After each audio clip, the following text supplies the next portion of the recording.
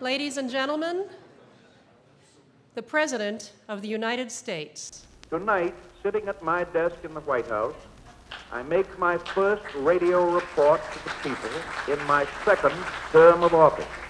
I want to talk with you very simply tonight about the need for present action, the need to meet the unanswered challenge of 1/3 of a nation ill-nourished, ill-clad, ill-housed. The courts, however, have cast doubts on the ability of the elected Congress to protect us against catastrophe by meeting squarely our modern social and economic conditions. In the last 4 years, the sound rule of giving statutes the benefit of all reasonable doubt has been cast aside.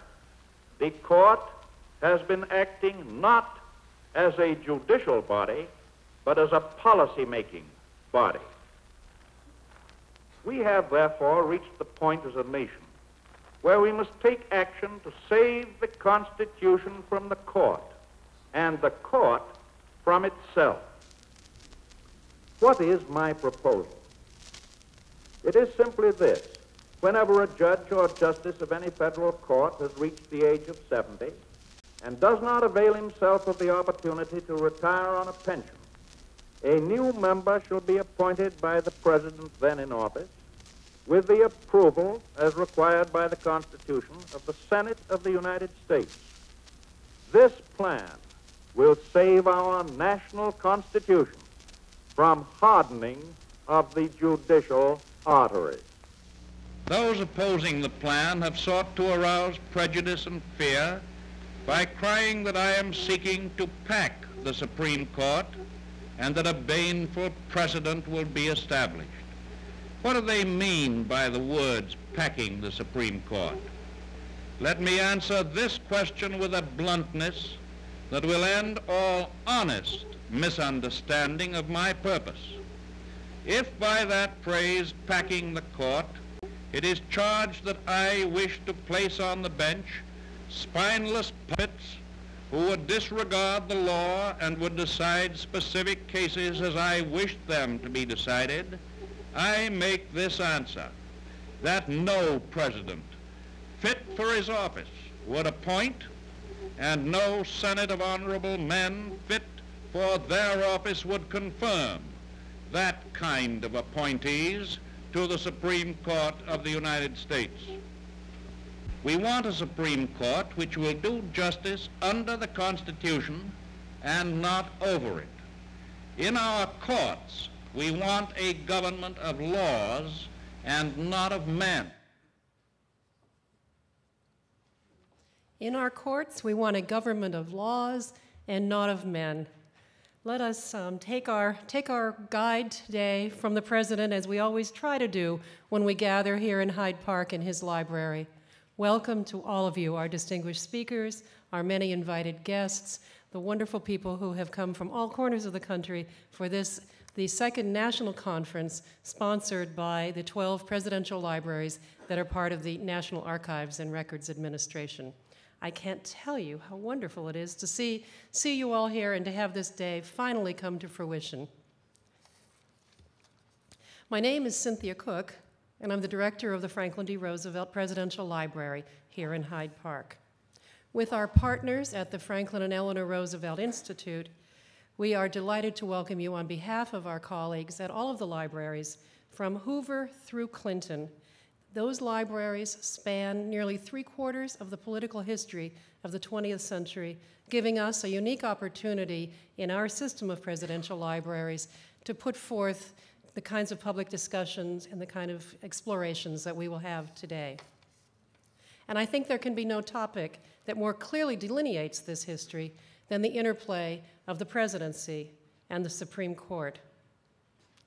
As we gather at this, our nation's first presidential library, I ask you to join with me in remembering 3 important dates in the history of Franklin D. Roosevelt.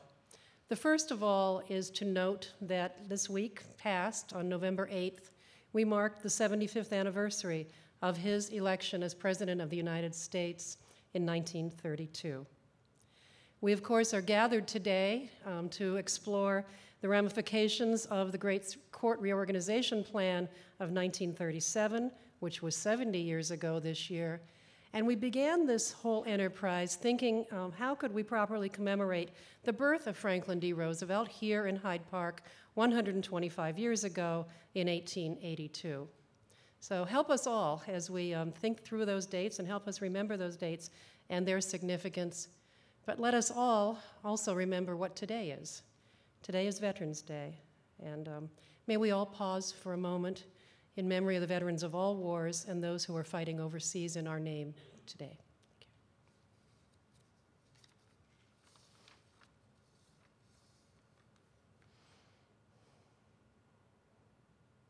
Thank you. The purpose of this conference, and the one that preceded it, which was on Vietnam and the Presidency, held at the Kennedy Library in 2006, is to help draw public attention to the archival resources of presidential libraries. And in addition to the conference presentations, which I know will be drawn exactly from those resources, and also the things that have been placed in the libraries as a result of the public policy conversations that you will be hearing, we have a few extra additions to the conversation that I hope you'll take part in enjoying while you're here. The first is that there is an exhibit of political cartoons drawn from all of the archival collections of the 12 presidential libraries, and that is in the hallway just outside this room. In your packet, you will also find a special publication with short essays written by archivists at all 12 presidential libraries, and they are a wonderful opportunity to explore the history of each individual president and his interactions with the Supreme Court. We also have on exhibit in the Presidential Library, on loan from the State Archives, which was loaned to us through the good offices of Chris Ward, the State Archivist, New York State's own copy of the U.S. Constitution, an engrossed copy which carries the signature of Isaac Roosevelt, known locally as Isaac the Patriot, signer of the Constitution. So these all things bring together a wonderful collaboration. It is a collaboration that is led by a man who has no parallel in my memory, certainly, as the leader of the presidential libraries. He is Alan Weinstein, and he knows and finds great spirit in telling all of us to do our very best to be good civic educators. We work together under his extraordinary leadership because he has a long and distinguished resume as a scholar, a professor, and a promoter of democracy. His resume, like that of all of our presenters today, is in the biographical notes, and it's much too extensive for me to read to you in detail, but I invite you to read it with due appreciation. And then, without further ado, it is my pleasure and honor to introduce my boss's boss, the Archivist of the United States, Alan Weinstein.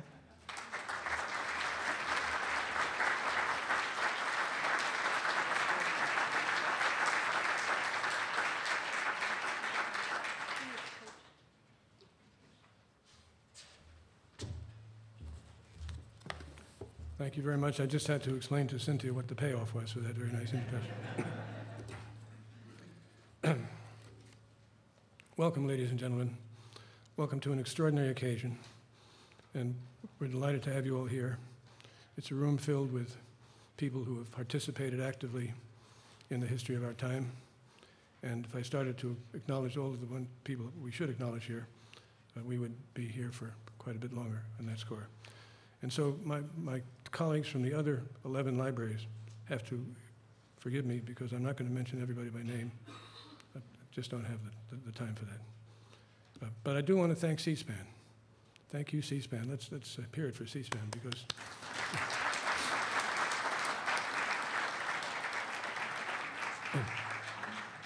that's a general thank you for the extraordinary work that C-SPAN does.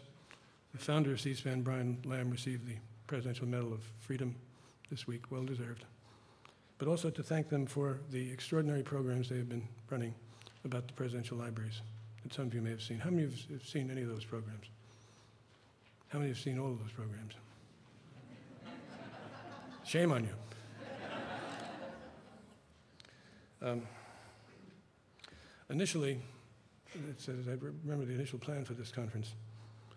We were going to have a little brief appearance by President Bush at the beginning. That doesn't seem to have worked out. He was busy yesterday in any event at his library, which opened, what happens is that these libraries infect one another in wonderful ways. So that, for example, President Bush, in a visit to the Clinton Library 2 years ago, was fascinated by the interactive quality that he saw there. And he basically set his team of people to redesigning his entire permanent exhibit at the Bush Library, and it opened yesterday, and it's quite wonderful. You must all come and take a look at it. Except when we went to commemorate and celebrate the president's appearance, he wasn't there because he was busy jumping again. And that's what happens when you get involved in presidential libraries. You reach the age of 84 with all the energy needed to take his, as he described it, his 6th jump, 5 of them voluntary. So, thank you, President Bush.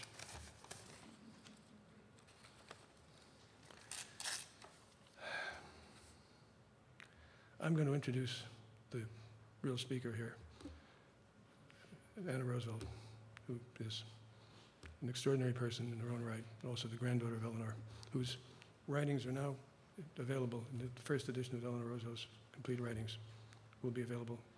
I think they're available now, but certainly within the next few weeks. But I want to mention one thing of the many that I could mention.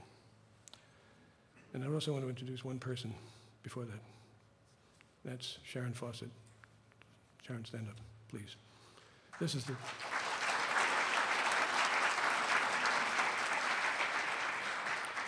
Sharon is the Assistant Director for Presidential Libraries of the National Archives, and we have an agreement that she does the work and I get the credit. But at least that's what it seems like, and sometimes I feel a little bit awkward about that.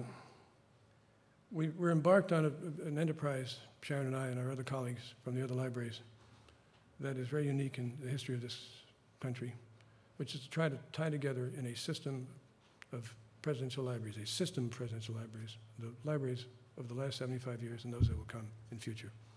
So far it's working, knock wood. Some of you were at our Vietnam conference last year. This conference was the extraordinary creation, initially, of your chairman, Bill Vanden Heuvel, and he'll speak for himself in that regard. And it was obviously carried out by Cynthia Cook's great staff here at the Roosevelt Library.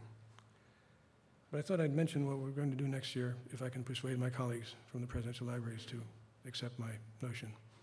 Next year, we're going to try to top the greatness of this year and the greatness of last year, or at least to match them, by holding a conference on civil liberties in wartime, striking a balance, which will deal with civil liberties in the 20th and 21st centuries.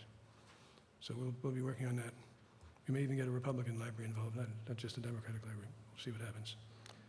It's now my great pleasure to introduce to you the co-chair of the Franklin Delano Roosevelt Institute, a remarkable person in her own right, and many of you know as a good friend of all of ours, Anne Roosevelt.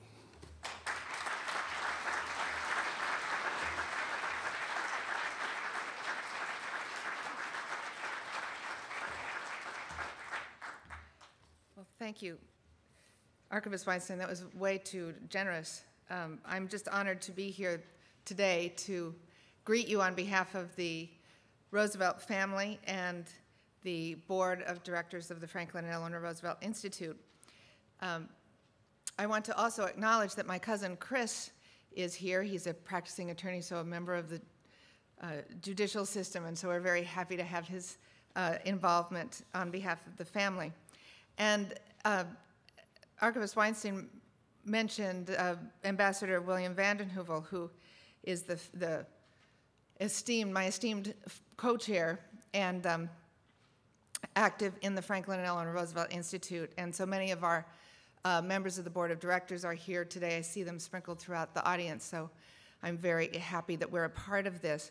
I'd also like to point out a very special friend of our family and thank him for coming, David Douglas, the grandson of Vice President Henry Wallace, for whom this center is named, is with us today. Thanks for being here, David.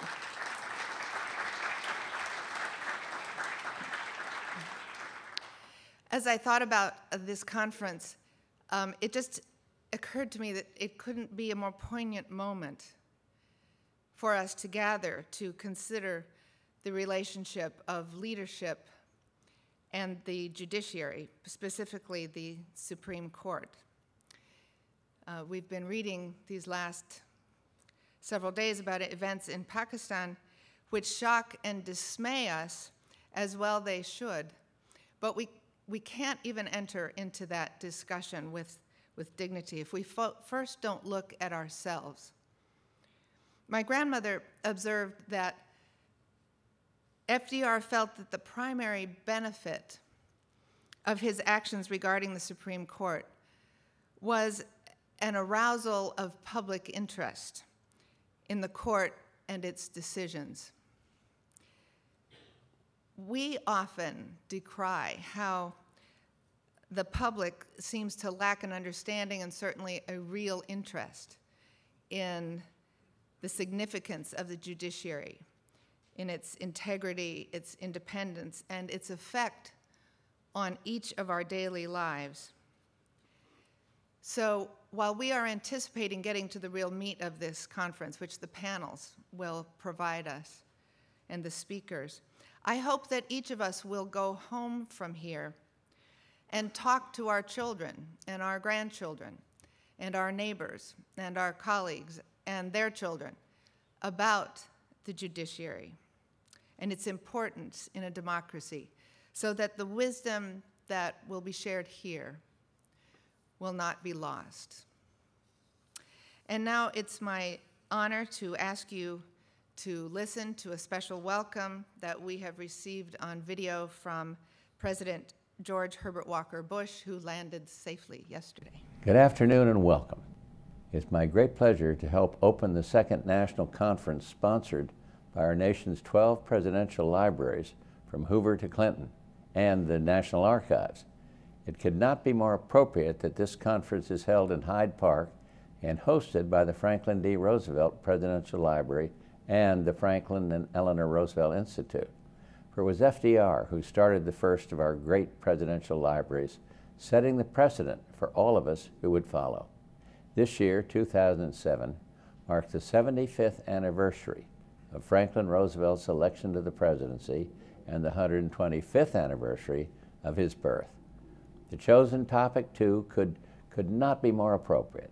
The presidency and the Supreme Court, with the distinguished Justice Sandra Day O'Connor as the keynote speaker, is a subject that bears importantly on the lives of ordinary Americans, yet so few of our fellow citizens understand the many ways in which these two great branches of government and mutually shape our lives and our history.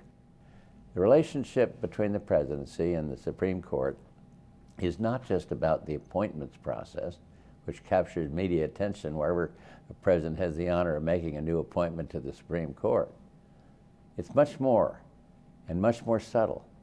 Over the next day and a half, an outstanding group of scholars, journalists, and policymakers will discuss what presidents, both as candidates and in office, have sought to do about and with the court, what presidents have done in and to the court appointment process, and what presidents have sought in litigation and had to deal with in court decisions. So I send my warmest wishes to all of you for an engaging and productive conference, and I congratulate you on the fine work you are doing in advancing our citizens' understanding of our government. I have great confidence in and respect for the Supreme Court. Thank you.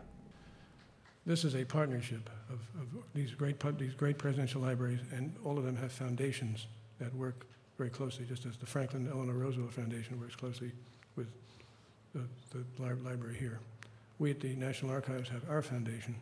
In the audience, of course, we have a bunch of directors, key directors of the National Archives Foundation, the Foundation for the National Archives. We, of course, have the directors of the Eleanor and Franklin Roosevelt Library. So I wonder if we could ask them all to stand and we can thank them for their service to us. Foundation directors.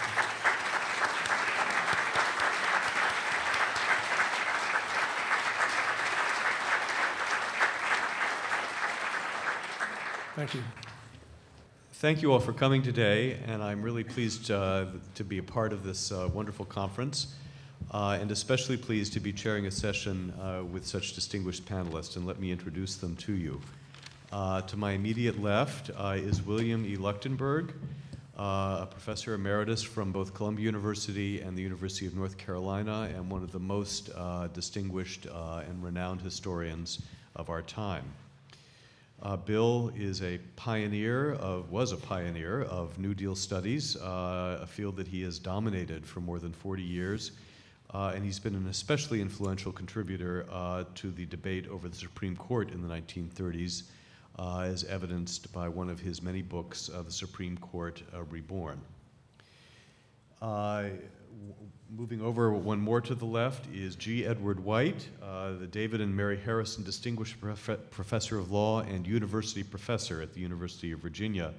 Ted is a prolific and influential historian of the Supreme Court, among many other things, and an important participant in the debate over the so-called constitutional crisis of the 1930s. He teaches at Virginia in both the law school and in the history department.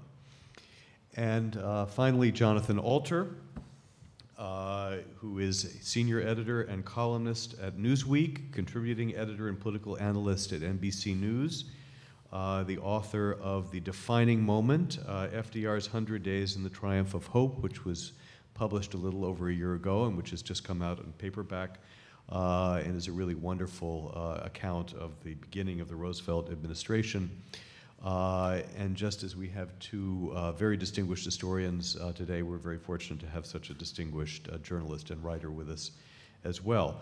So this is a session that is designed to bring a sort of historian's perspective to the constitutional crisis of the 1930s, or the constitutional controversies perhaps would be a more accurate description.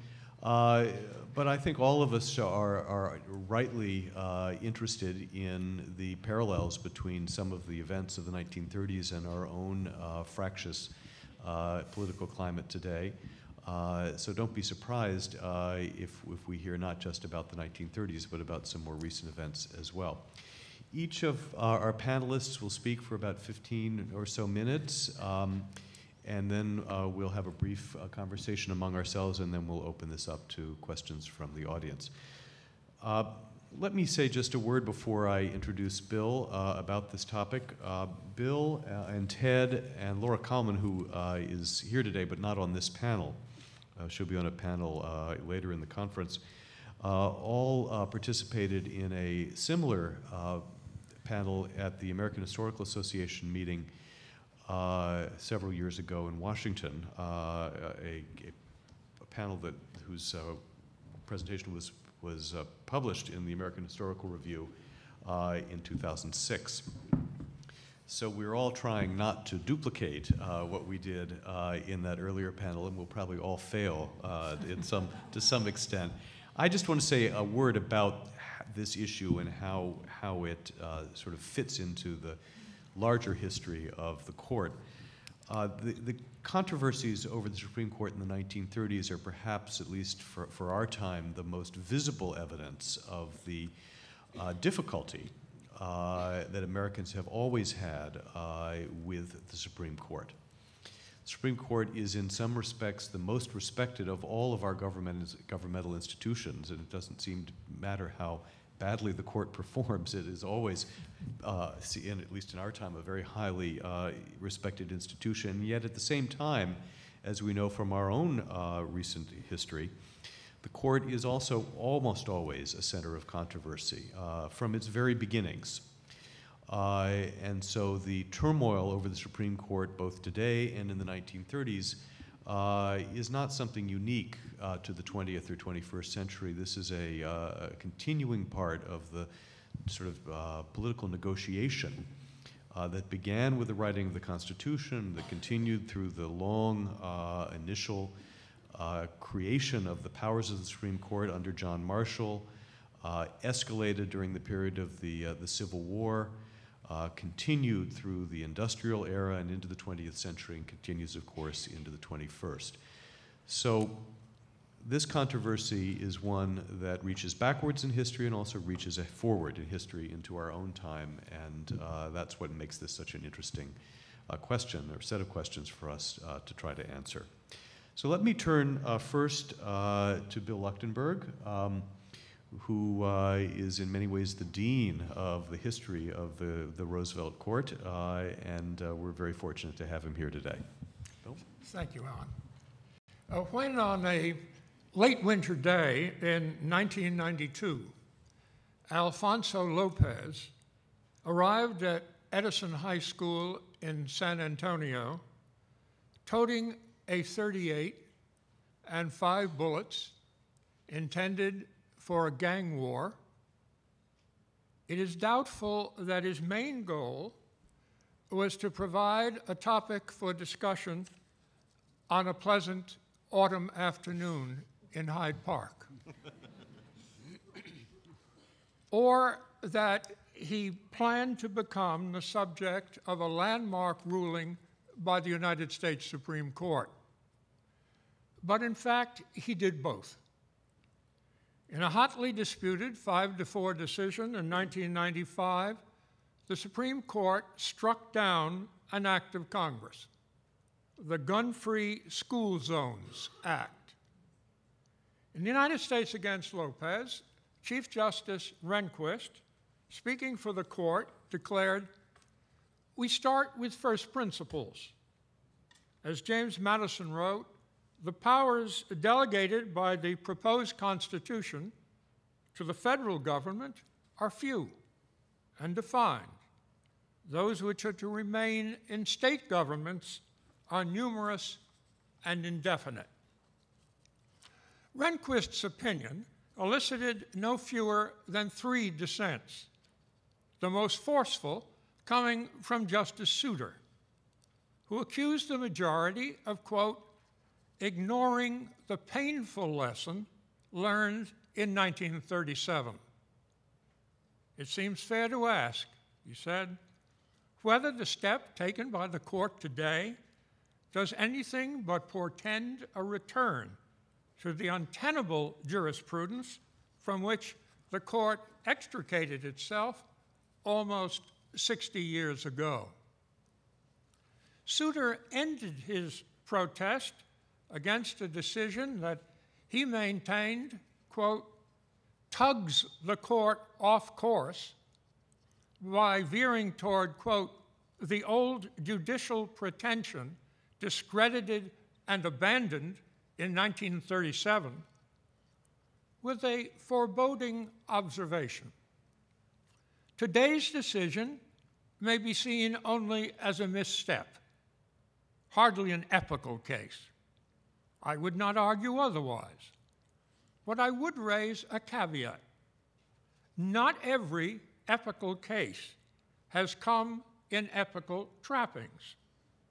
Jones and Laughlin did not reject the direct-indirect standard in so many words, but we know what happened. In a concurrence in Lopez, Justice Clarence Thomas wrote what was in effect a rejoinder to Souter. Lopez, Thomas insisted, did not represent a wrong turn. If anything, the wrong turn was the court's dramatic departure in the 1930s from a century and a half of precedent. Claiming that commerce differed from manufacturing, Thomas cited the precedents of Schechter in 1935 and Carter in 1936. At an appropriate juncture, Thomas announced he wanted the court, quote, to wipe the slate clean. The Lopez decision sent shockwaves through the legal world. As Rehnquist was delivering his opinion, the justices, looking down from the bench, could see one prominent attorney in the courtroom silently mouthing the word, wow. Why the shock? After all, it does not seem patently unreasonable to conclude that whatever the Interstate Commerce Clause in the Constitution means, It does not embrace behavior at a local school. No less a figure than Lawrence Tribe, surely no favorite of the far right, has said, with respect to the paucity of legislative findings in the Gun-Free School Zones Act, Congress pushed the outer edge of the envelope rather carelessly. Why then the uproar? Why did the New York Times run Anthony Lewis's column on Lopez under the somber headline, "The Court Strides Back to Its Darkest Days"? What did he mean by darkest days? What did Justice Souter mean by the painful lesson learned in 1937? What are the precedents the justices cited? Schechter, Carter, Jones and Laughlin. Above all, why the wow? To answer those questions, we need to turn to the age of Franklin D. Roosevelt and to draw upon the rich resources of presidential libraries. When FDR entered the White House in March 1933, at the depths of the worst depression this country's ever known, one of his first acts was to summon Congress back to Washington in emergency session.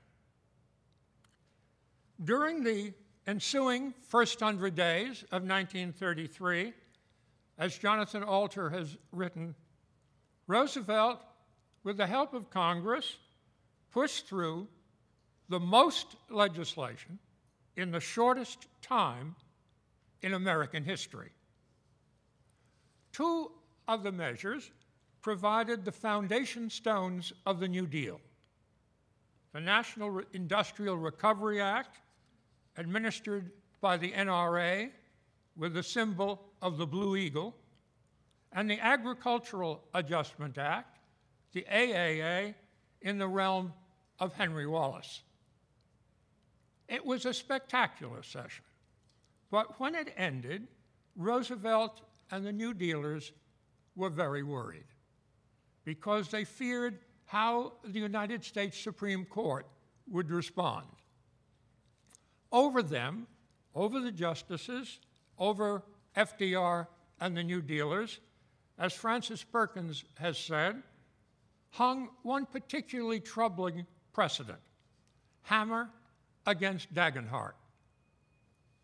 Reuben Dagenhart was a North Carolina man who insisted that he had the right to send his two teenage sons, one of them only 13, into the mills. In a 5-4 decision in 1918, the Supreme Court ruled that the Child Labor Act, which forbade him to do so, was unconstitutional because the power of Congress over interstate commerce does not extend to regulation of labor, and because the law infringed upon the authority of states under the 10th Amendment. That was still the prevailing doctrine when Roosevelt took office. Roosevelt knows that 4 of the justices, McReynolds, Butler, Van Deventer, Sutherland, are such staunch conservative ideologues that every time one of the president's lawyers goes into the courtroom, he has 4 votes against him. If he loses even one of the remaining 5, he's beaten. The New Deal may be dead. FDR's Attorney General, Homer Cummings, says, it's like knowing that every time you play golf, you're going to find yourself on the back 9, 4 holes down, with only 5 holes left to play. The conservative justices are called the Four Horsemen, a name well known in this period because it had been applied to the Notre Dame backfield. But the term conveys, of course, the 4 horsemen of the apocalypse, agents of destruction. In the spring of 1935, for Roosevelt and the New Deal, the roof falls in. Justice Owen Roberts joins the Four Horsemen in invalidating a pension law with the clear implication that when the Social Security Act reaches the Supreme Court, it too will be struck down. And for the next year and a half, Roberts votes with the conservative four in every crucial case. Worse is to come. Just 3 weeks later, in the so-called sick chicken case involving a Brooklyn kosher poultry firm, the Schechter brothers, the court invalidates the NRA. This is stunning news of international import. The French press runs it under large headlines, La mort d'Aigle Bleu, the death of the Blue Eagle. With the NRA gone, only the other foundation stone of the New Deal, the AAA, the farm program, is left. And in the first week of 1936, the court kills AAA too. That decision infuriates millions of farmers. That night, alongside a highway near the Iowa State campus in Ames, police find effigies of the 6 justices who voted to demolish AAA strung up. Each is life-size. Each wears a black robe. Each bears a cardboard sign identifying the particular justice who has been hanged. Over the course of 1936, the court strikes down a number of other laws. 2 decisions in particular are startling. In Carter, invalidating a little NRA for the coal industry, the court rules that not even coal mining may be regulated by the federal government. In its final action of the session, it invalidates a New York State minimum wage law for women, creating, as the president said, a no man's land in which neither federal nor state governments may act to protect the worker. At the end of that historic session, Justice Harlan Fiske Stone writes his sons, "We finished the term of court yesterday, I think in many ways, one of the most disastrous in its history." In February 1937, having been reelected in a landslide, Roosevelt responds by asking Congress to authorize him to add 6 justices to the court. He says he does so only to make the court more efficient, but everyone assumes he did so in order to get a court more amenable to the New Deal, to, in the phrase of the day, pack the court. It was an audacious proposal, but most commentators think the bill will be enacted, for the Democrats hold a 4-to-1 advantage in the House and have so many seats in the U.S. Senate that numbers of Democrats have to sit on the Republican side of the aisle. In March, though, the court begins handing down a series of decisions legitimating government action. And these, together with other events, doom the plan. The key development is the switch of Justice Roberts, which turns a 5-to-4 margin against the New Deal to a 5-to-4 advantage for Roosevelt's program. Of these rulings in 1937, by far the most important is NLRB against Jones and Laughlin, a steel corporation. In his opinion for the court, Chief Justice Hughes never acknowledges he's reversing Schechter and Carter. But this is the pivotal case in creating a new constitutional order.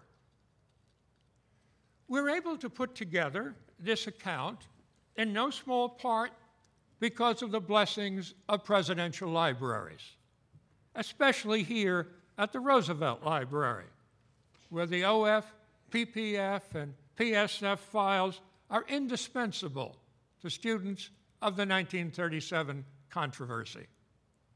You might suppose that only the FDR Library's holdings are pertinent, since the conflict took place totally in Roosevelt's tenure.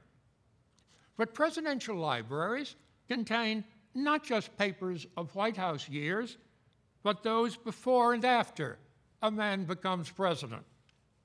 In the fierce fight to win votes for the court-packing bill, no one can be certain how some obscure backbench senators will vote.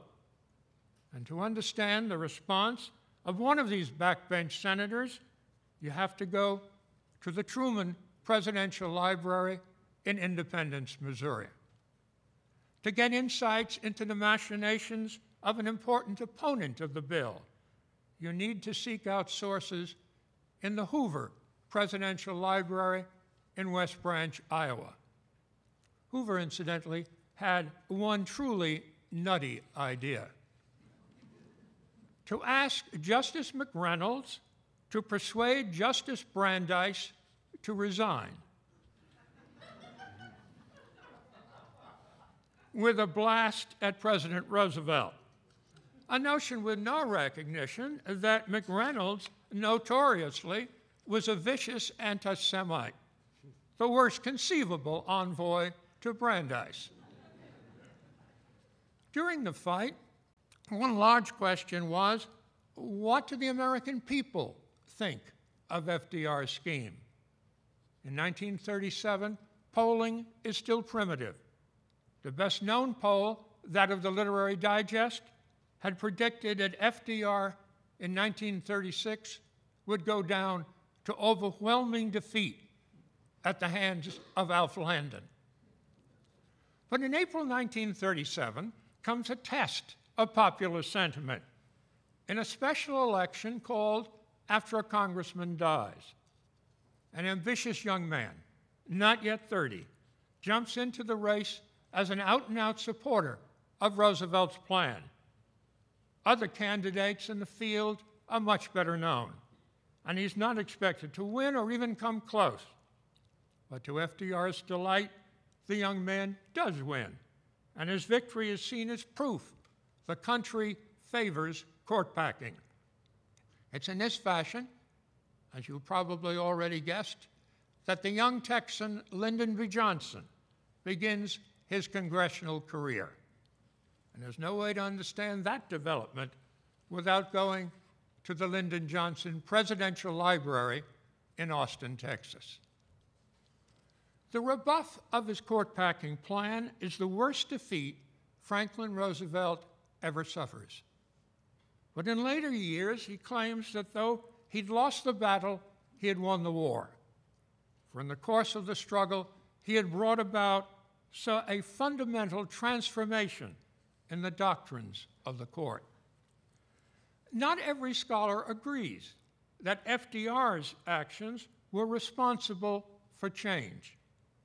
But there's no doubt that there was what has been called nothing less than a constitutional revolution. Two decisions in particular are noteworthy. In 1941, in Darby, the court unanimously holds that Hammer versus Dagenhart was an aberration and no longer the law of the land. It's not too much to say. One historian has written that United States against Darby is one of the half-dozen most important cases in the whole history of American constitutional law. Still more remarkable is Wickard against Filburn in 1942, in which the Supreme Court rules that an Ohio farmer, Roscoe Filburn, was in interstate commerce and hence subject to federal authority, even though he was growing wheat wholly for his own use on his own farm. Wickard against Filburn implies that the court will no longer consider whether to strike down any act of Congress as violating the Commerce Clause. this is why Lopez in 1995 was such a shock. Why the lawyer said, wow. The court had not invalidated any act of Congress as beyond the bounds of the commerce power since Carter, 49 years before. After Lopez, a law professor at Ohio State, noting that for 2 generations, the Commerce Clause had become an intellectual joke among academics and attorneys, asked, can Farmer Filburn now begin raising marijuana on his Ohio farm? But was too much being made of Lopez? In his concurrence in Lopez, which was joined by Justice O'Connor, Justice Kennedy, like Justice O'Connor, a member of the majority, and alert to how the ruling could be interpreted, made a point of affirming stare decisis operates with great force and counseling us not to call in question the essential principles now in place respecting the congressional power to regulate transactions of a commercial nature. In 1996, Larry Kramer of New York University Law School wrote, what should we make of Lopez? Initial reactions were largely of the Chicken Little variety and filled with dire predictions of renewed judicial shackles imposed on a hamstrung federal government. Sober second thoughts have been, well, sober. And many observers now say Lopez may not be such a big deal after all. So which is it? Is Lopez a sport, a judicial shot across the bow to remind Congress to take its responsibilities seriously? Or have the ghosts of Sutherland, Butler, Van Deventer, and McReynolds returned to haunt us after all? Then, in the year 2000, 5 years after Lopez, comes a decision by the Supreme Court in an especially nasty case. In litigation that became known as U.S. against Morrison, a young woman named Christy Broncala alleged that shortly after enrolling as a freshman at Virginia Tech, she was brutally gang raped by members of the football team, one of them Antonio Morrison. After the university behaved with appalling callousness to these very serious charges, she filed suit under a provision of an act of Congress, the Violence Against Women Act of 1994. In May 2000, once again, 5-4, the court struck down the civil remedy provisions of the Violence Against Women Act. Rehnquist, citing Lopez, said, gender-motivated crimes of violence are not economic activity and hence fall beyond the scope of the commerce power. In a fierce dissent, joined by Justices Breyer, Ginsburg, and Stevens, Justice Souter scoffed at the majority's claim that its ruling rested on precedent. The act, he said, would have passed muster at any time between Wickard in 1942 and Lopez in 1995. He accused the majority of recycling a theory repudiated in Darby. The large question, then, of our era is, how far will the present court go in rolling back the constitutional revolution of 1937? Legal authorities are not of one mind about the answer to that question. What is clear, though, is that hovering over the justices as they contemplate the future is the dark cloud of events that took place in 1937. 70 years ago this year, a crisis that cannot be comprehended without research in the exceptional archives of presidential libraries, pertinent for the 1930s, pertinent today. Thank you.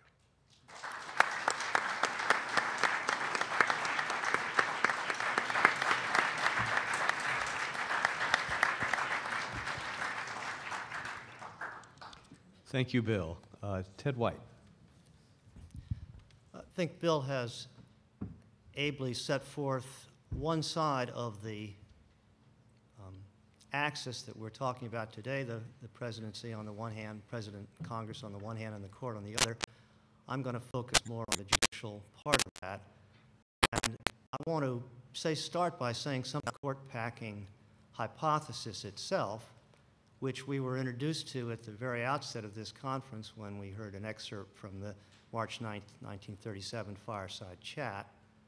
And I want to remind us that in that comment, Roosevelt, although claiming that he was not interested in putting justices on the court that were spineless advocates of his own views, and he thought that no one in the Senate would confirm such people, and he derided the term pack the court and talked about a difference between a nation of laws and a nation of men.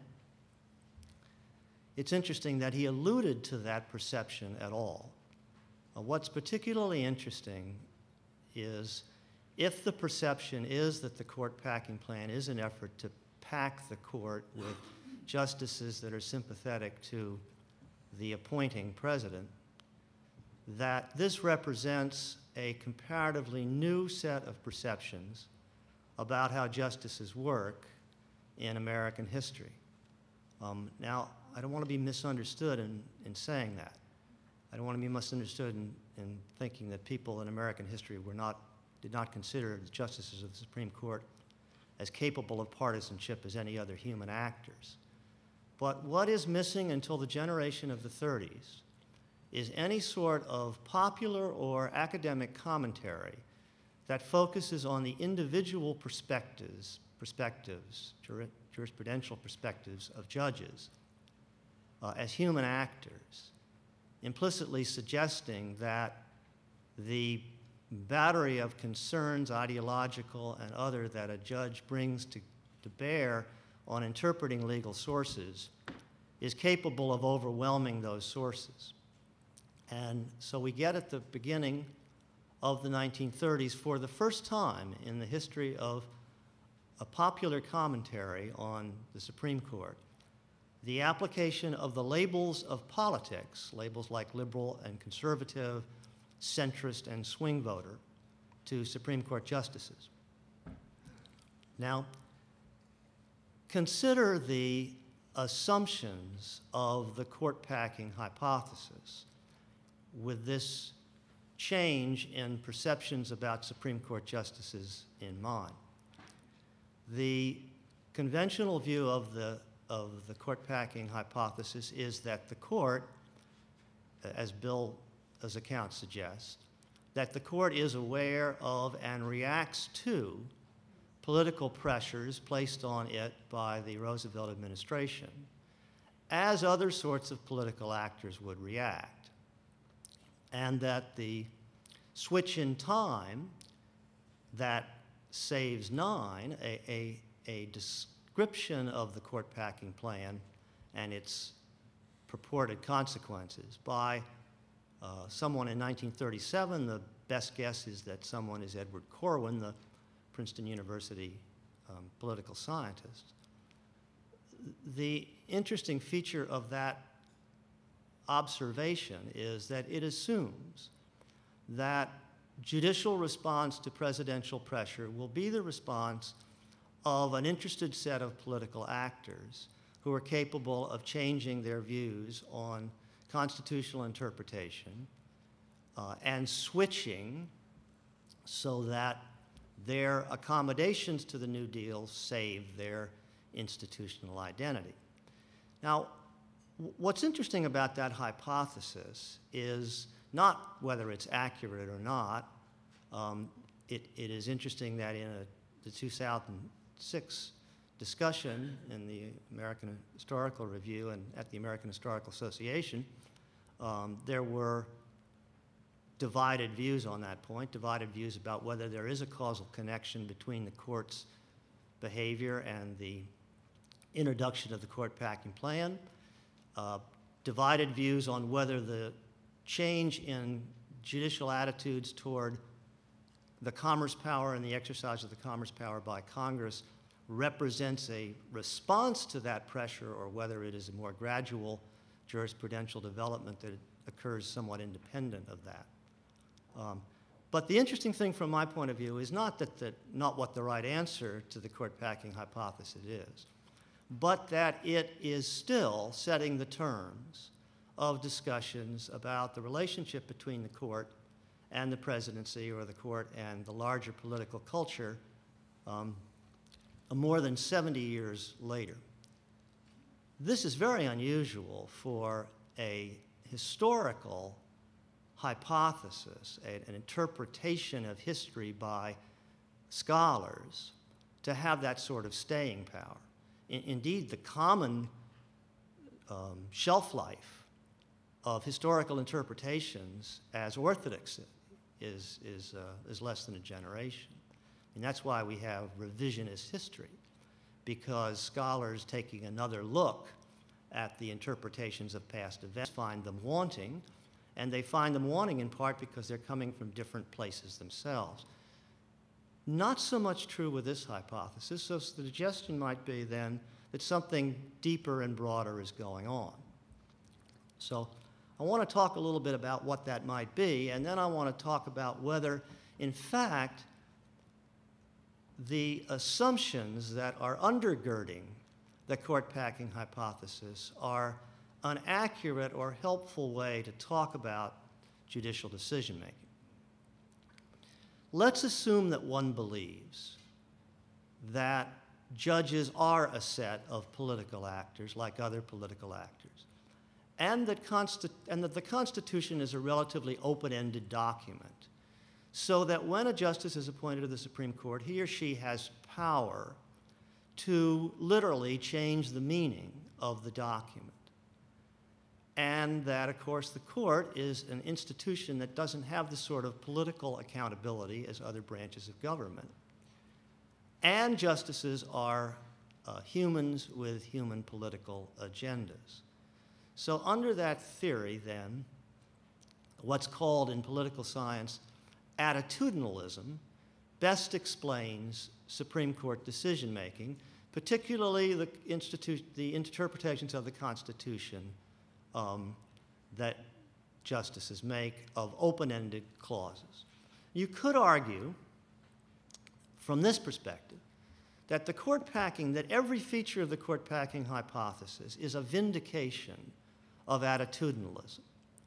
First, because the justices resist the early New Deal because there's a determined majority, as Bill says, a determined majority of conservatives who managed to pick up one more vote.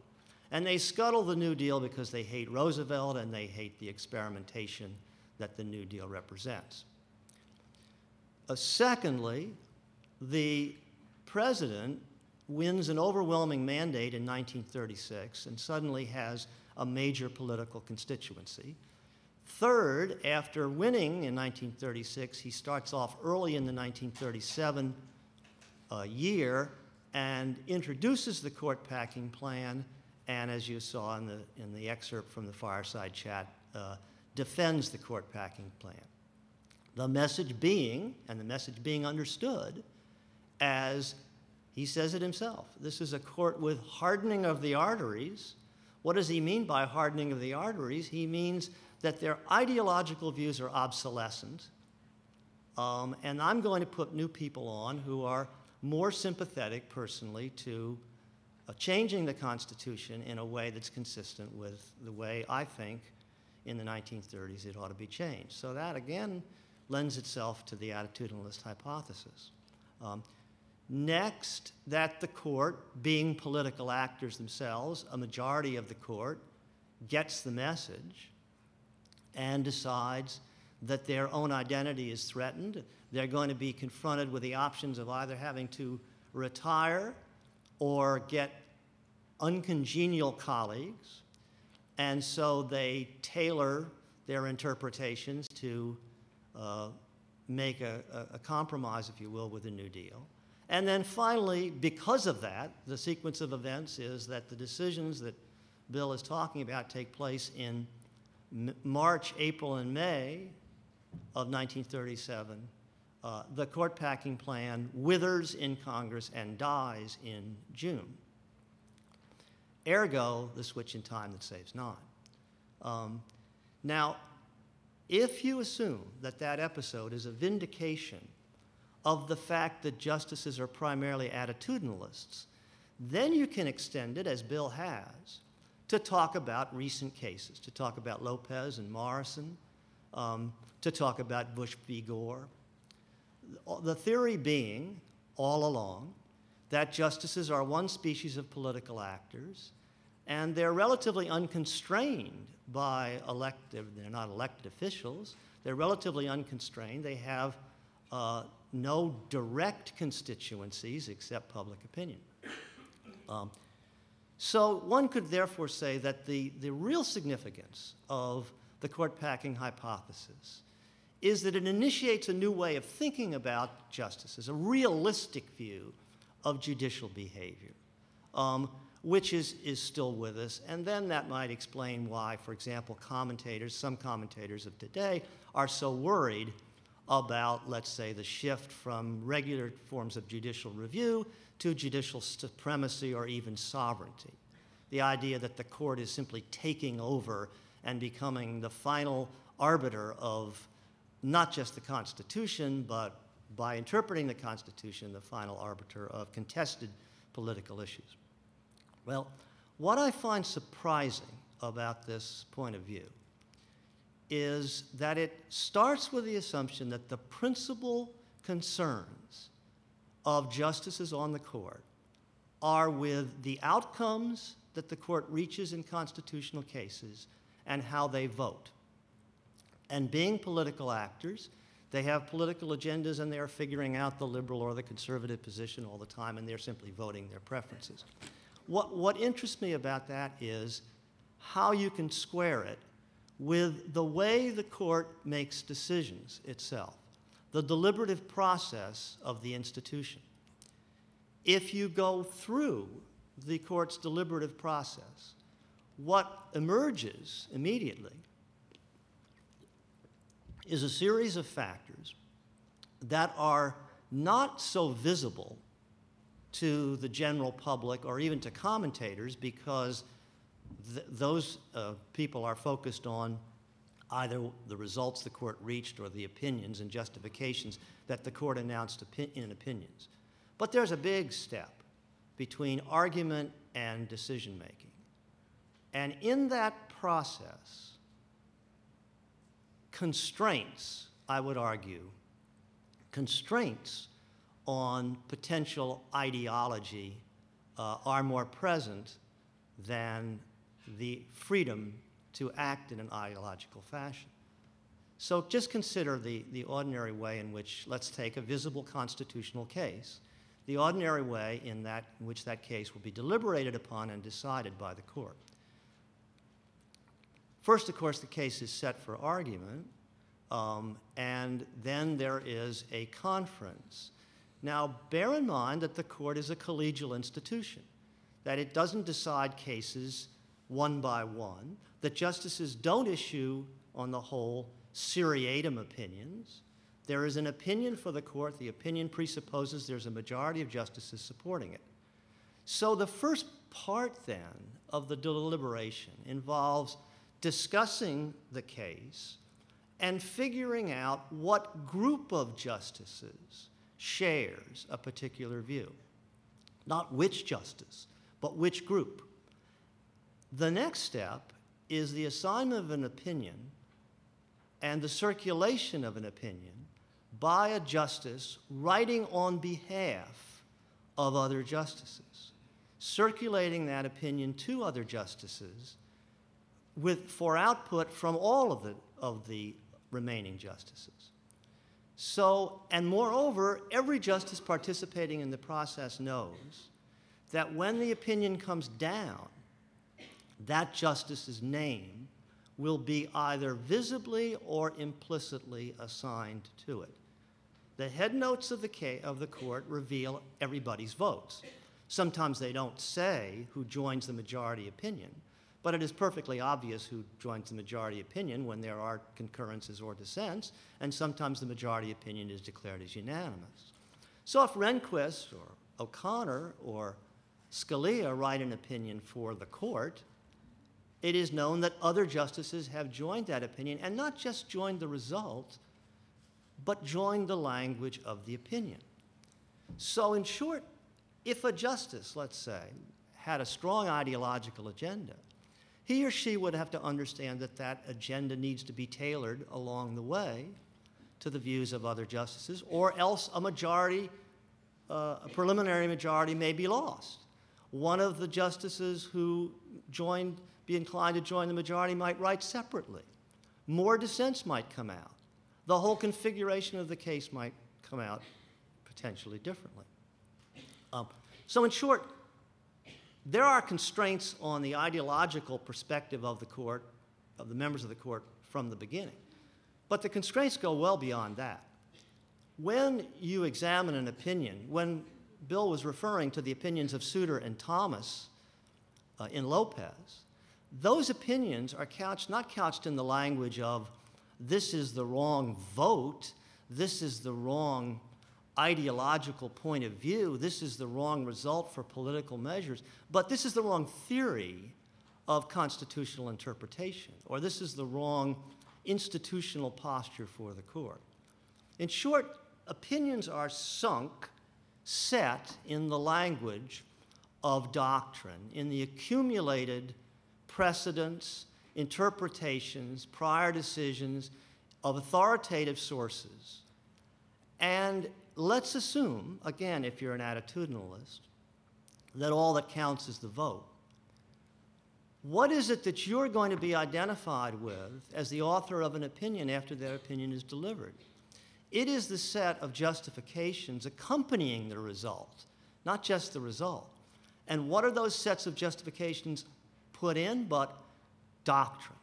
What does a case mean when it's handed down? It doesn't primarily mean this is the result between the two parties. There is a dimension of that. But what does it stand for? What it stands for is a posture in the court, a doctrinal interpretation of a clause of the Constitution. What is its role in the accumulated legacy of the court's work? Its role is that of doctrine. So a justice is not only constrained to tailor a position that his colleagues may support, or her colleagues may support, but to advance a set of justifications that persuades other members of the court, that persuades future courts, that is part of the corpus of doctrine. So if that's so, that is, if the court is constrained at every phase of its decision-making process, then why should a set of interpretations that equate judicial decision-making primarily with political ideology and political voting adequately explain the way the court works? It is as if the attitudinalist hypothesis leaves out most of what is affecting the justices in their decisions. Now, attitudinalists might respond in one of two ways.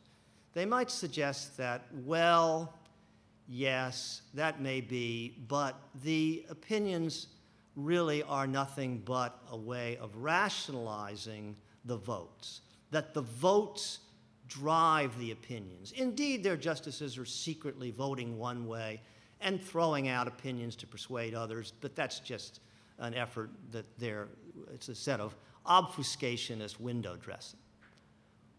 Well, that may be so. I mean, there may be justices who secretly believe one thing and write another. But what's left in the U.S. reports? The secret reasons or what's out there in the opinion? what other justices have joined. Or you might argue, alternatively, as an attitudinalist, that, well, yes, but in some fashion, every opinion reduces itself to an issue of politics.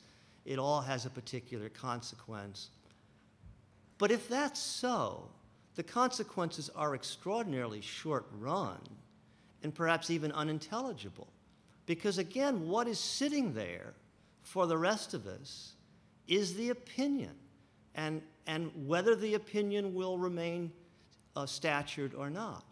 So I would venture to say when Thomas and Souter are talking about 1937, what they're talking about is the theory that perhaps beginning in 1937, the court began to shift a posture toward the role of Congress, which was more deferential in subjecting congressional activity to constitutional review than it previously did.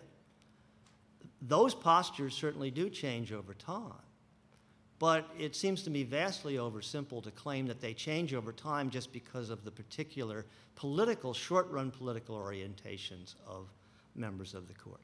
So in short, cycling back to the fireside chat and the role of the court in politics in the 30s, the episode is extraordinarily important for us in constitutional history, but I think not for the conventional reasons that it's an example of a reaction to short-run political pressures by the court as a set of partisan actors, but because it's the first generation in which a attitudinalist theory of judging becomes offered and becomes orthodoxy.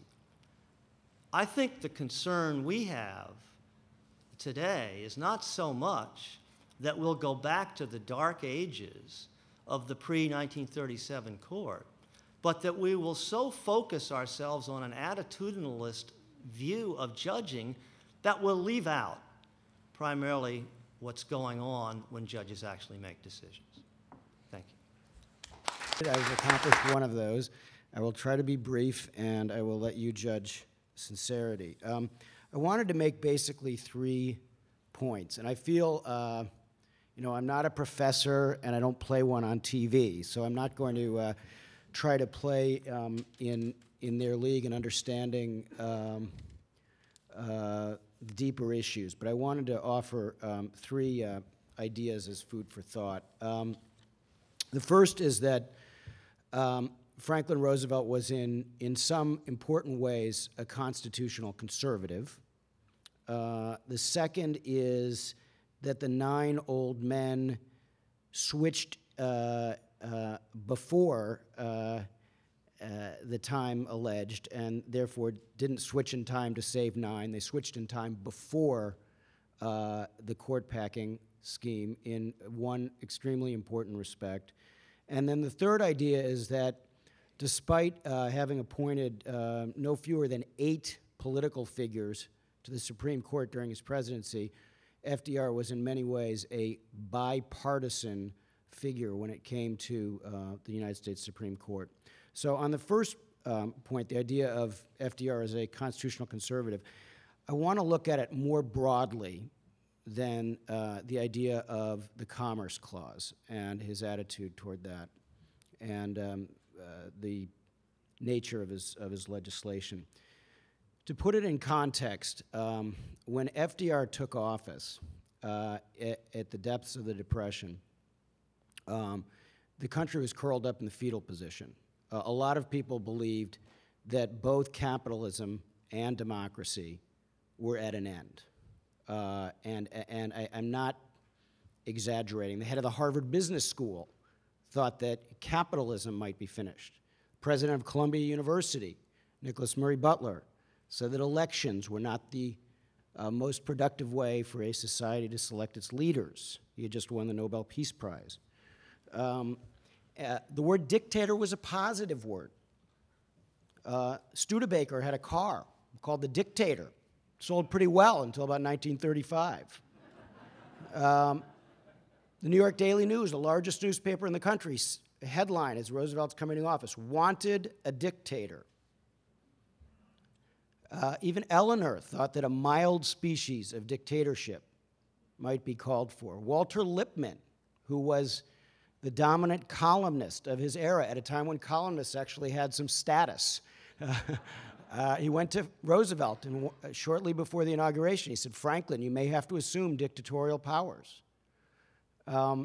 Roosevelt himself, in some ways, was tempted. I found here, just a few feet from where we are, buried in an obscure file, a draft of an address that FDR did not give to the American Legion on his first day in office, March 5th, 1933. The speech, as delivered, was a non-newsworthy, short restatement of his inaugural address. But the draft of this speech to veterans, now in their 30s, most of them, from the Great War, said, "I reserve by my right as Commander-in-Chief to command you in any phase of the crisis." Basically saying, like Mussolini, who, by the way, was an extremely popular figure in the United States at this point, like Mussolini had taken his veterans and created the black shirts. And I don't think Roosevelt exactly wanted to do that, but either he or some of his advisors, we don't know who wrote this draft, they were worried. And they thought they might need to take these veterans and use them, I don't know, to guard banks from these disastrous bank runs that were taking place. Not sure what he would have done with them, but he at least considered moving in an extra constitutional direction. He decided not to. Decided to substitute his leadership abilities, his strength of character, his imagination and spirit of experimentation for the sword or for moving extra constitutionally. He passed the word on Capitol Hill, forget Lippmann. What I'm going to do through you, the Congress. Now, he always held the threat that if Congress didn't bend somewhat to his will, that maybe he would go extra constitutional, but he didn't need to. And the astonishing thing, one of the astonishing things to me about what happened in the first 100 days is what did not happen. No constitutional amendments. Can you look at Pakistan, or really throughout human history, when leaders get in trouble in a crisis, or when they feel that if they have the support of the people, which Musharraf doesn't, but Roosevelt did in spades, they usually take the power that's offered. They don't let the cup pass, So he could have rammed through any number of constitutional amendments in the first 100 days. He chose not to. He chose to be essentially a constitutional conservative, in the same way that on the financial system, he tongue-lashed the bankers as money changers in his inaugural. But when they came to him and wanted a national takeover of the banks, which had betrayed the American people, most were already closed before he even took office. 10,000 had gone out of business. He said, no, we're going to keep banking in private hands. Backup position, postal banks. Can you imagine if the post office had run our banking system for the 20th century? He said no. So in many ways, he was quite conservative in those first 100 days, and I think in the way he didn't use the powers that he could have assumed. He said the only thing we have to fear is fear itself. He did not say, as I think some politicians today, the subtext of their notion is, the only thing we have to use is fear itself. That was not his position. Second point relates to Social Security. Francis Perkins came to FDR when he was president-elect and laid out a lot of what became the New Deal. She knew that there were constitutional problems, and Roosevelt was very airy and dismissive about it. We'll take care of that when the time comes. He wasn't ready to introduce Social Security in 1933. So he set her to work to build political support for it. And in 1935, partly through the efforts of Louis Brandeis's son-in-law, Paul Rodebush, who designed it out of Wisconsin, where they had had a plan, Social Security starts to gain momentum. But Perkins is terrified that Social Security will not make it. Because remember, it's in early 35 that you get these bombshells from the Supreme Court. And Brandeis, who has, in this period, Felix Frankfurter goes on the court in 1939, but in this period and for many years, he was paid $3,300 a year by Supreme Court Justice Louis Brandeis to keep him posted and keep him in the mix, and he was involved politically in ways that are almost unimaginable today. Ways much less than, say, Abe Fortas got involved with, much more than Abe Fortas got involved with LBJ. Brandeis and Frankfurter were everywhere, very, very politically involved. Brandeis was a little bit annoyed that a lot of his ideas for the first 100 days were not picked up on by Roosevelt. He particularly resented the NRA, but Social Security, he's going to be okay. But do they have enough votes? Do they have enough votes? The Supreme Court has unanimously ruled in the Schechter case. These were not 5-4 decisions, unanimously slapping down big chunks of the New Deal. So there was an assumption that they would do the same for Social Security, which is in the pipeline and was finally signed in August of 1935.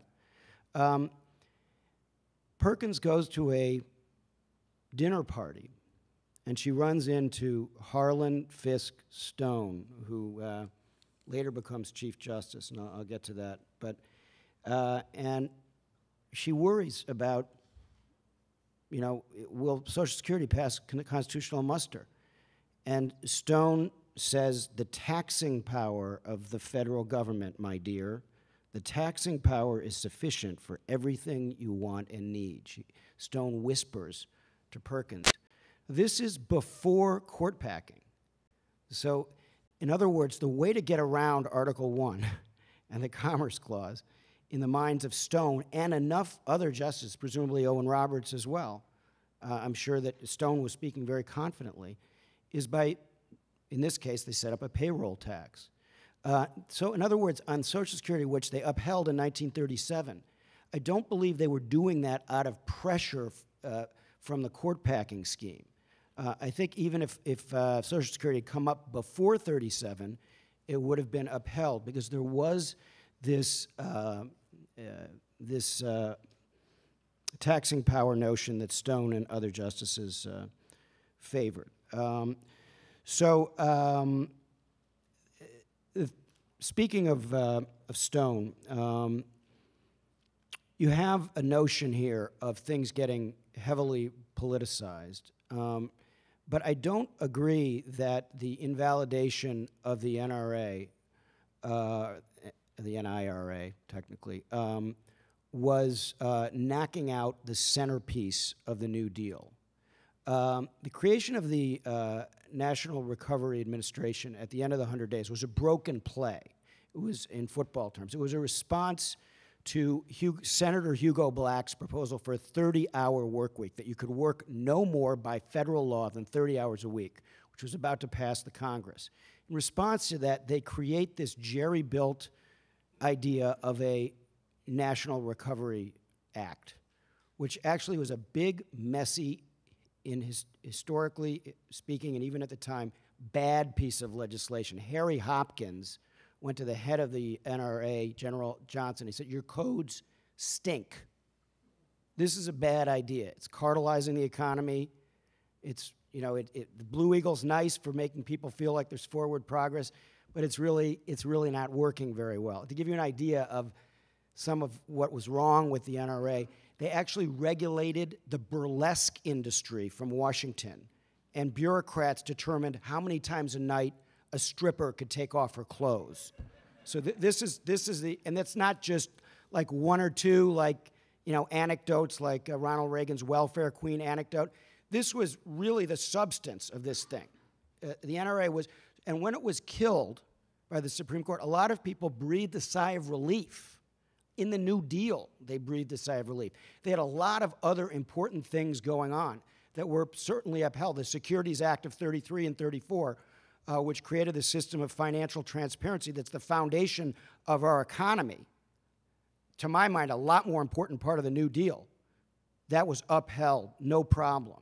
So it was not as if the struts were knocked out of the whole New Deal by these decisions. But things did become very politicized. And the final point I want to make is that even though I think Professor White is right that this whole idea of attitudinizing court and heavily politicized court emerged in this era, when it was time for a new Chief Justice in 1941, the assumption by a lot of people was that Justice Frankfurter would become the new Chief Justice. And instead, at the recommendation of Frankfurter, but I believe he would have done it anyway, President Roosevelt elevated Harlan Fiske Stone to the job. And he was a Republican. Now, can you imagine a Republican being elevated to be Supreme Court Chief Justice by a Democrat or vice versa nowadays? But that was of a piece with FDR's attitude toward governing in a crisis. The 1936 Republican candidate for vice president, Frank Knox, became his Secretary of the Navy. Henry Stimson, who had been Herbert Hoover's Secretary of State, became his Secretary of War. When he was heavily criticized in congressional hearings by a senator from his own party, challenging the Halliburtons of the day, a guy named Harry Truman, he went on the ticket in 1944. So there was, for all of the political nature of FDR's presidency, there was a sense of bipartisanship and a sense that he was president of all the people that endured. So, thank you.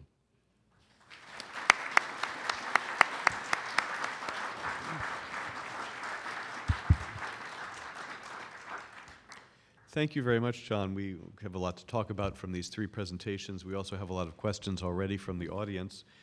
I just want to pause for a moment and note that the history of the New Deal, generally in the history of the New Deal in the Supreme Court, didn't begin with any of us.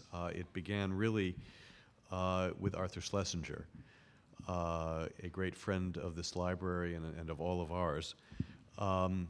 And so I just want to take a moment to remember Arthur, to acknowledge the presence today of Alexander Schlesinger, his wife, Stephen Schlesinger, his son, and to remember a great friend and a great historian.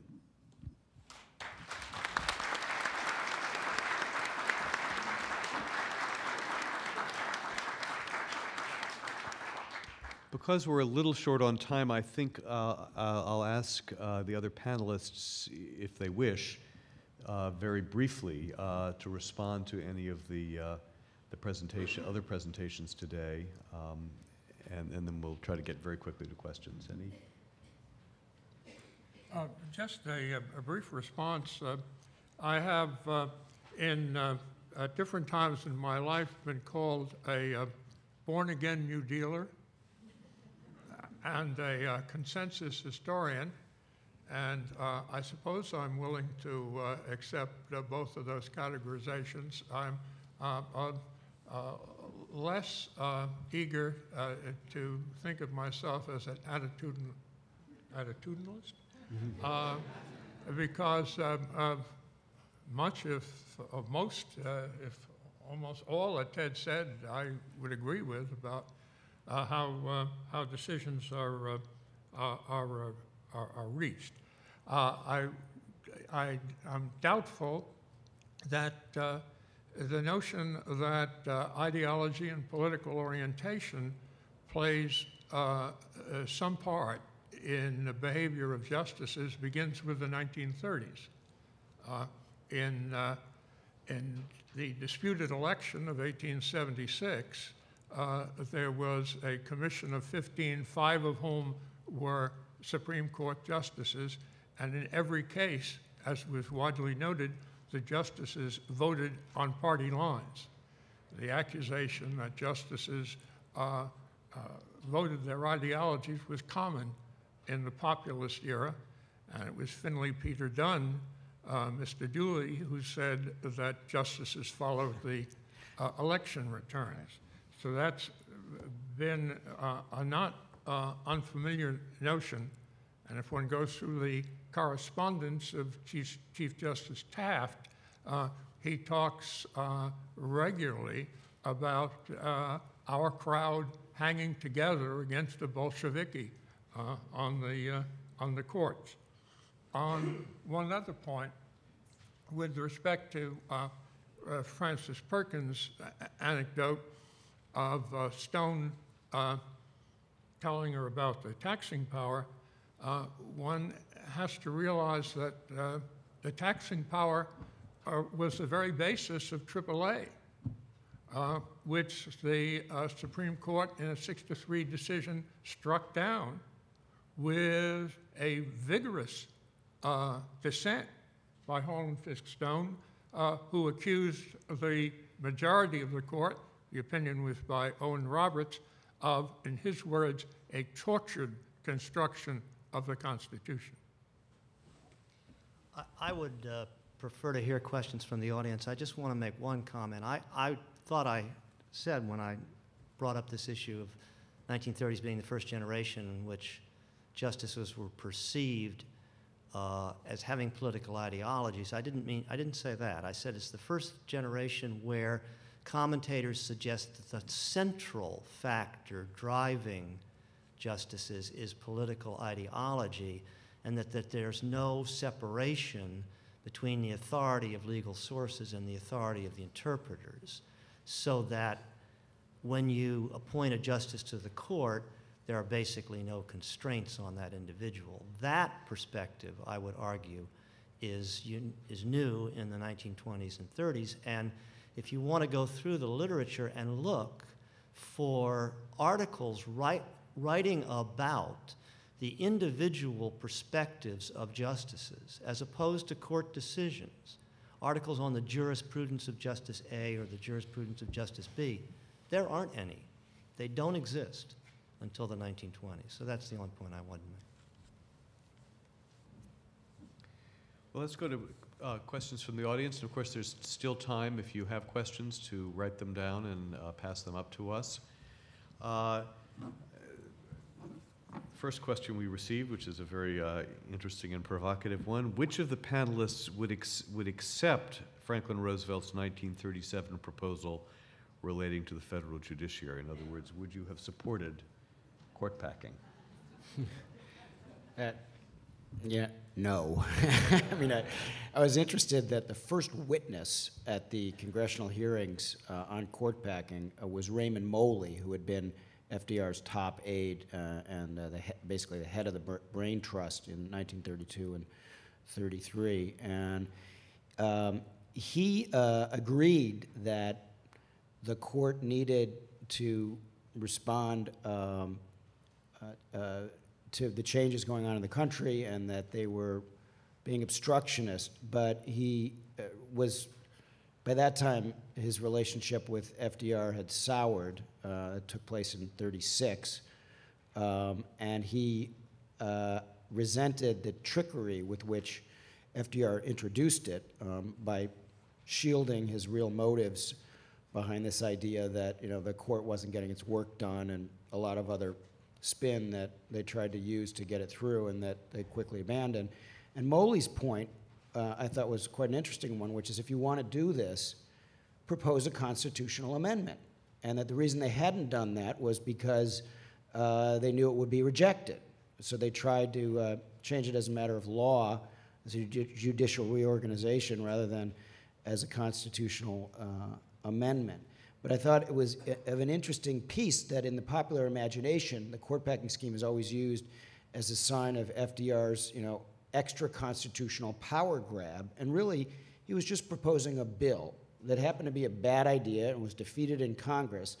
But it wasn't some sort of what we would now consider to be a power grab.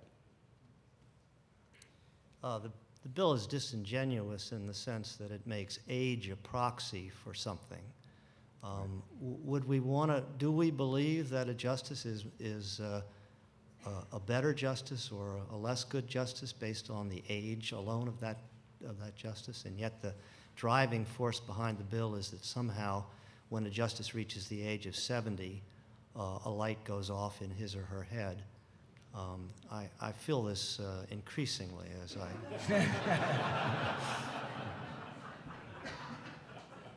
Well, I would agree with Ted that it's disingenuous. I don't think that Roosevelt had many or any good options. It's often said that this was a foolish thing that he did, but if he had gone to Congress, to the American people, and said, it's not age that's really at issue. I just think that the justices are handing down the wrong kinds of decisions, and I want a court that hands down the right kinds of decisions. I'm not at all sure that would have gone over very well either. So he had to move in a direction that wasn't very promising or simply be passive. And with every expectation that the court, on the basis of its past behavior, was going to strike down the Social Security Act, was going to strike down the Wagner National Labor Relations Act.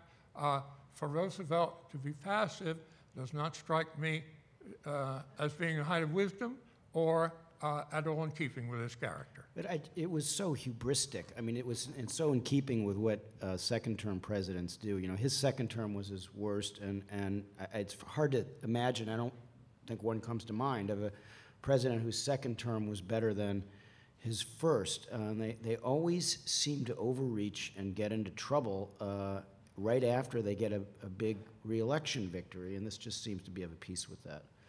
It's important to remember, I think, that the fact that there are 9 justices in the Supreme Court is itself a legislative decision. There's nothing in the Constitution that specifies how many justices should be in the Supreme Court. So there was nothing constitutionally outrageous about the court packing scheme, but I wouldn't have supported it either. And the reason I wouldn't have supported it is because not because I disagree with Bill about the dangers of the court in the 1930s, but because of the precedential dangers that it would set. If every time a president didn't like the Supreme Court, he could change the size of the court would be would have no real standing at all. Another question. And this is certainly an apt question given our present climate. To what extent were nominees to the court in the 30s, 40s, and 50s questioned by the Senate on their judicial or political positions? Well, I can respond to that. On the whole, they weren't. We've really had 2 major shifts in the confirmation process of Supreme Court justices in the 20th and early 21st century. And one is related to the Fortas affair. You remember where Abe Fortas is first proposed by the Johnson administration as Chief Justice and it ends up being filibustered in the Senate. Johnson is then a lame duck president, and the expectation on the part of the Republicans is that they may have success in the 1968 election, which they end up doing. So the increased scrutiny and participation by the Senate in Fortas, and then the subsequent resignation of Fortas, marks the beginning of a higher level of scrutiny. And then, of course, the next episode is the confirmation hearings of Robert Bork, where for the first time, members of the Senate Judiciary Committee openly say, I agree that Judge Bork's legal qualifications are superb, but I'm voting against him on ideological grounds. That marks the entrance into the new process. That's why, primarily, those 2 episodes are primarily why now it's almost a sine qua non for appointment on the court that you have previous judicial experience. When you think of the people who are on the Supreme Court of the United States and have been regarded as having illustrious careers, who wouldn't get through the present confirmation process. That would include Hugo Black, Earl Warren, William Douglas, Felix Frankfurter, the list, John Marshall, the list would go on and on. So I think one thing that's really interesting is that on the Hoover Court, Cardozo was the only one who was not basically a commercial lawyer. But Roosevelt appointed Black, Burns, Reed, Murphy, Jackson, and Douglas, all out of the realm of politics, either former attorney general, a senator, head of the SEC, people who were kind of on his team. And I think that may have then, Eisenhower did the same thing with the politician Earl Warren, and then that sort of fell a little bit out of fashion, and Bill Clinton tried to reintroduce that idea of bringing real world experience to the court. That was why he wanted Mario Cuomo, but relinquished that idea. But there's been that interesting tension between whether you bring people directly from the world of politics or appoint those of legal distinction. What Ted is saying about things becoming more intense is certainly true, but I'd rather leave this question to the panel that's going to succeed us, which is going to be taking this up. Just one comment on the past. In the Hoover presidency, there were 2 nominations where the ideology of the nominees was very strongly contested. One was of Charles Evans Hughes, despite the fact that he'd been an associate justice on the court, because he had become a corporation attorney, and something, if I remember the correct sum, I think it was 26 votes were cast against him because he was regarded as a right-wing menace if he got on the bench. More striking is the nomination of John J. Parker, a circuit court of appeals judge, who was opposed both by organized labor and by the NAACP, and his nomination went down to defeat after his views were challenged, wholly on ideological grounds. Here's a more contemporary question from someone in the audience. Since there was no Commerce Clause issue in Bush v. Gore, what do the panelists have to say regarding that decision and what it implies for the current court's attitude towards the boundary between federal and state jurisdictions on such basic political questions as who counts and certifies electoral outcomes? Any takers? Of course, Bush v. Gore is the poster child for attitudinalism.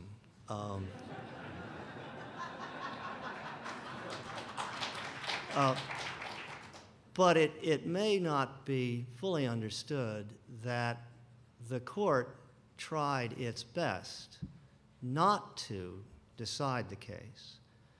Bush v. Gore is in a long tradition of other branches of government finding themselves in what they regard as an intractable political controversy and delegating the matter to the court by suggesting that they are incapable of resolving this in the short run, and if the matter were constitutionalized and the court entertained and decided the issue on constitutional grounds, the heat would be taken off those other branches. And if you want to go back and think about major cases, how many qualify in those terms? Dred Scott, the legal tender decision, the income tax decision, the question of incarcerating Japanese in World War II, Brown versus Board of Education, Roe v. Wade.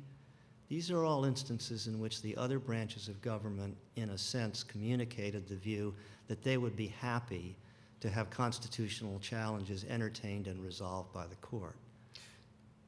I covered it.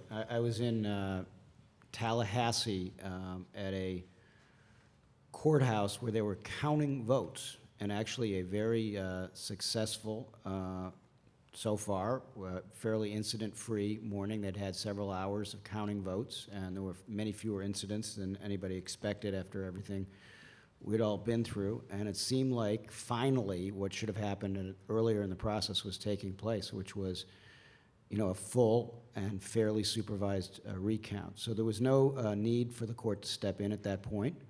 It was done on a strictly political basis, and the best summary of it is in a book by a friend of mine, Jeff Toobin, that just came out called The Nine, and I think he does a very good job of explaining the politics of it.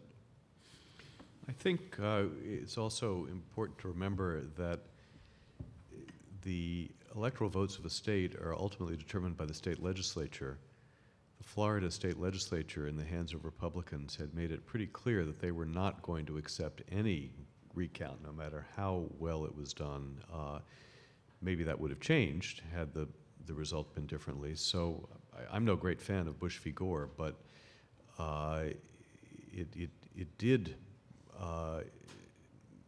as Ted said, it did move the decision out of the politics of the state legislature and into the Supreme Court. But why couldn't they have just waited at least until the recount I'm not saying was they completed? couldn't. I'm just saying there was that, no urgency it was on a weekend. If the Supreme Court was not hadn't necessary. acted, if the Supreme Court had not acted, had the recount continued, had Gore been seen to be the winner of the popular vote in Florida, it isn't clear that he would have won the state anyway. I agree with that. Well,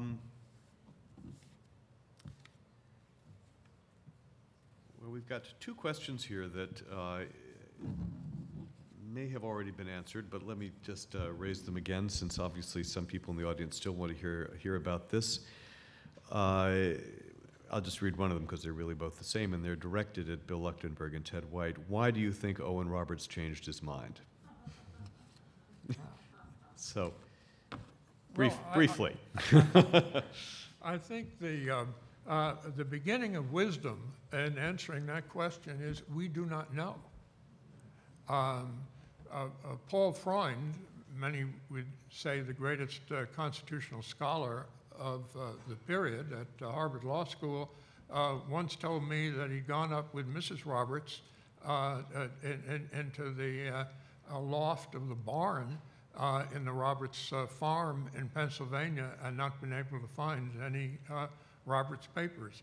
And I've used the analogy of George Orwell as though someone had gone into every manuscript collection, and I've been into literally hundreds of them, and removed every Roberts letter because we have no paper trail for us. One thing we can say is this, and this is something we've known for 40, 50 years, that in 1936, Roberts votes with the majority striking down a minimum wage law. In March of 1937, he votes with the majority upholding a minimum wage law for women. In between comes the court packing plan. Ergo, many thought, the court packing plan got him to change. What's wrong with that chronology is we know that Roberts cast his vote prior to the court packing plan. So the court packing plan could not have accounted for that particular change of mind. The larger question is, how did he change from the kinds of votes and the things he said in rail pension and Butler and the other decisions of 35 and 36 to his position on Jones and Laughlin and the Social Security case and cases in some subsequent cases. And there, it's conceivable to me that the court packing plan played a part. I don't know how large a part. I know it wasn't addressed to me, but just a couple of sort of notes that I found interesting. Felix Frankfurter's diary for 1937 was stolen from the Library of Congress. And, he was in the middle, he had his fingers in everything. So we're flying blind a little bit here on that. And as far on the minimum wage case, now I could be wrong about this, but my memory is that the Topaldo case, the first one, was complicated by an even earlier minimum wage case from the 20s, I think was called Adkins, and that in that case, which was argued by Dean Acheson, of all people, so the first The first case, striking down the minimum wage, was done on some technical issues that related to precedent, and they used that as an explanation for why they were changing their minds in the second case. In 1955, Justice Frankfurter produced a memorandum, hitherto unpublished, that Justice Roberts had written, in which Justice Roberts suggested that he had not in fact changed his mind, but that in the 1936 case, the two cases are a New York minimum wage law in 1936 and then the Washington minimum wage law in 1937, where Roberts takes different positions. But the memorandums that Roberts wrote, Frankfurter presented, suggested that it was a more complicated matter than that, going back to a 1934 case in which Roberts believed that he wasn't going to change his view in the 1936 case unless the court fully understood the implications of the 1934 precedent. There's been a lot of speculation that that was produced after the fact. There's even one law review article that implied that Frankfurter wrote the memorandum himself.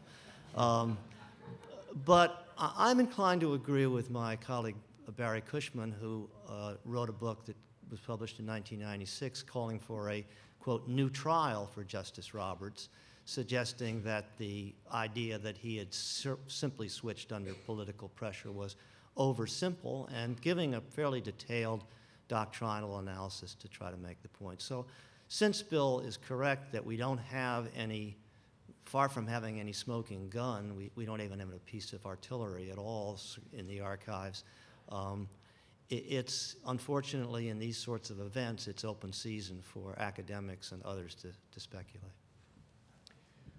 Well, we're out of time. I want to thank, first of all, the members of the audience who submitted questions and apologize that we didn't get to all of them. I want to thank the members of the panel, and I want to thank all of you for being such a good audience. Thanks so much.